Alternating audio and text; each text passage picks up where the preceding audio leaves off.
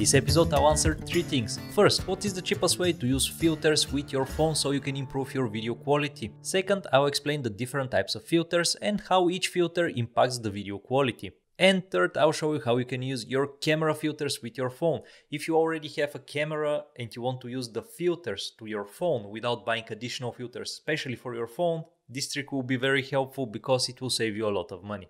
Hey there, my name is Gabriel, I'm a full-time content creator, and now let's dive into the video.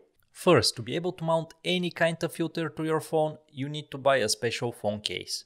There are 2 phone cases out there on the market that are the best. The first one is PowerPro. PowerPro is primarily focused on producing filters for different camera systems. They produce a lot of filters for drone, for cameras. They're the best on the market, but they're also the priciest. Their filters are really expensive. Their solution is called Laser Chase and it comes with different filters and a phone case. Unfortunately, the minimum price you're gonna pay for that solution is $120. That it's quite pricey. I think it's even going more. Yeah, I'm just checking them on their website. The cheapest solution is $150, and if you want the full kit, it costs around $250, which is pricey. As a person who has a camera and has a phone, spending $250 on filters for my phone, it's becoming really expensive. The second solution is to buy Moment case. With Moment, the situation stays a little bit different because Moment primarily started with producing lenses for phones. So with them you can buy additional lenses and mount them to the phone, and they have 2 solutions. The first one is if you have a lens from Moment, you can buy adapter to that lens and mount some small filters. I don't possess any lens from Moment, so the second solution is the best one I've ever found online. I was looking for something similar for a really long time. So they have a mount adapter that can fit any phone and mostly any filter. So how does it work? You have the phone, just swipe the adapter, position it over the lens like that, and then just tighten gently the knob. Of course, don't overpress it because you can break your screen, so you just need a gentle touch.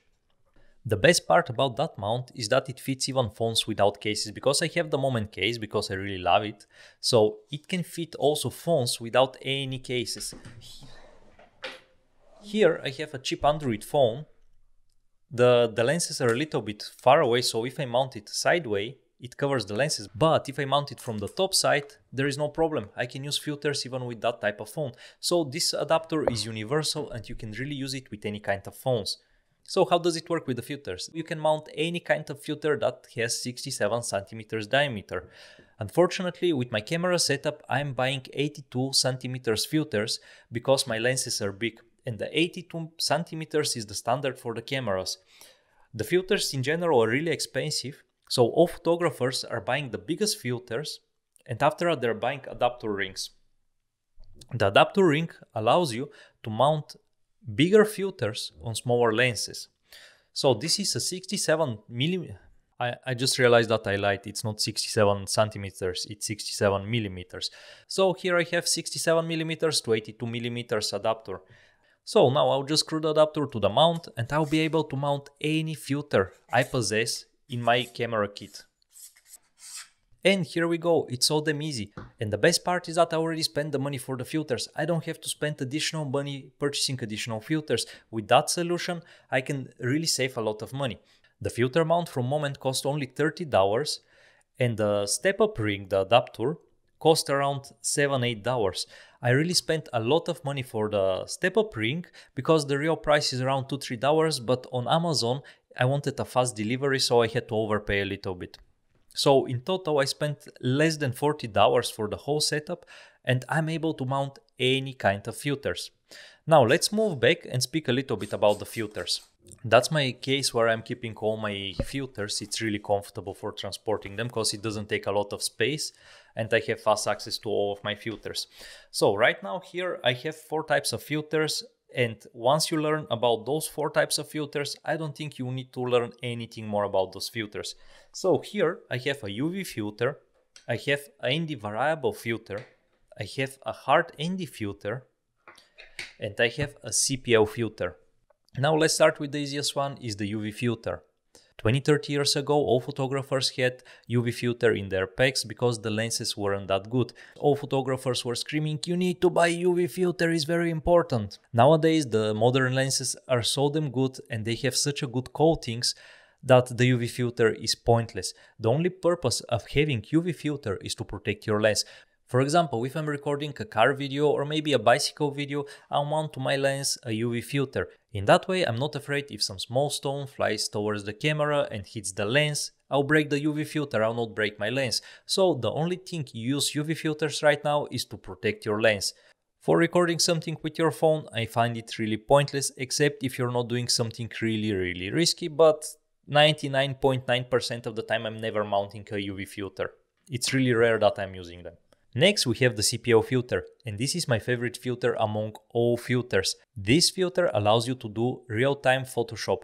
It has two purposes. The first thing is to remove reflected light, and the second is to remove reflections from the windows.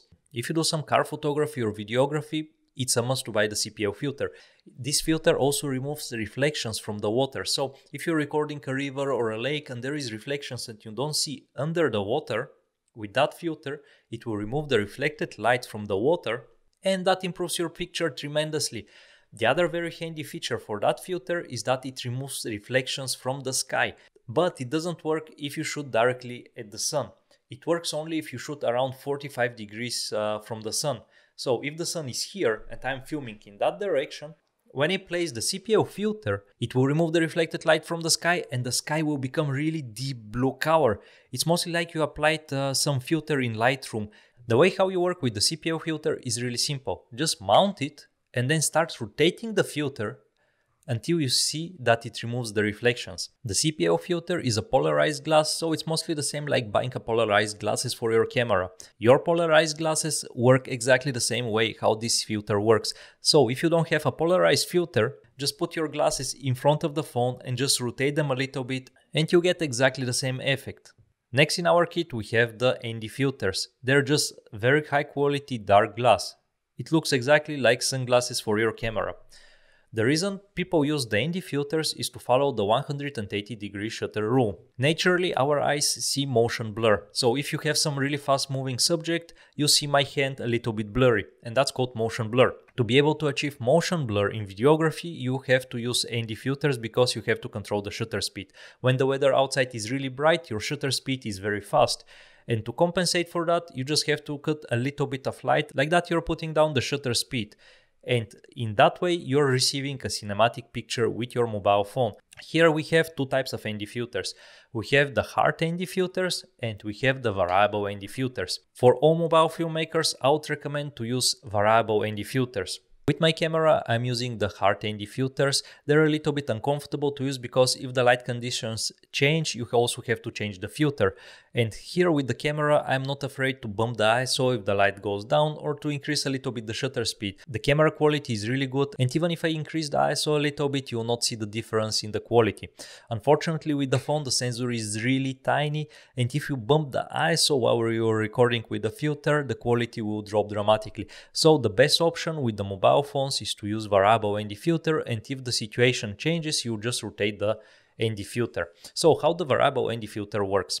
You have two polarized filters, and when you rotate them, they're changing the angle. So the variable ND filters gets lighter and it gets darker. So if it's very dark outside, you just rotate it and it lets more light. If the sun is getting brighter, you just rotate it the other way and the filter will get darker. What I would recommend you to do is to get the moment mount, get an adapter, or even if you want to save money, don't get an adapter if you don't have camera, just buy the moment mount and get a variable ND filter for 67 millimeters. And after that, buy a filter that costs between $30 and $70. Some of the good cheap brands out there are Gulp, K&F, and some other. I'll link few filters in the description. But all the filters between $30 and $70 that have between 2 and 5 stops will be really good. You don't have to spend more money. Those filters will be more than enough for you. Now there is one more type of filter that it got extremely popular this year. This year the glow filter got extremely popular. Some people call it glow, some other companies call it mist filter. So depending on the brand, it has two names, or it's glow filter or it's mist filter. So the whole idea is that you have your filter and there's some particles on top of the filter, there is some structure. And because of that, the light is getting very soft and it shines in a really interesting way. If you don't have that type of filter, you can check my DIY hack. I show you how to create mostly the same effect right here. One thing I forgot to mention about the glow filter, it comes in two variations. You can directly take an ND filter that it's a glow filter at the same time, or you can get a transparent filter that it's a glow filter and you can pop it over your ND filter. As you can see, the different types of filters are really not that complicated. On Amazon you can find some really cheap filters that are coming with those clippers that you're attaching directly to the lenses. Avoid them, most of them are really crappy. Maybe if the filter costs like 30-40 euros, maybe it will be good, but you have to check the mounting mechanism, because most of the time I had problems how to mount the filter on the phone. So the solution of Moment is the best. I hope you enjoyed that video. Don't forget to smile, subscribe, destroy the like button, go check out some more videos, and see you in the next episode.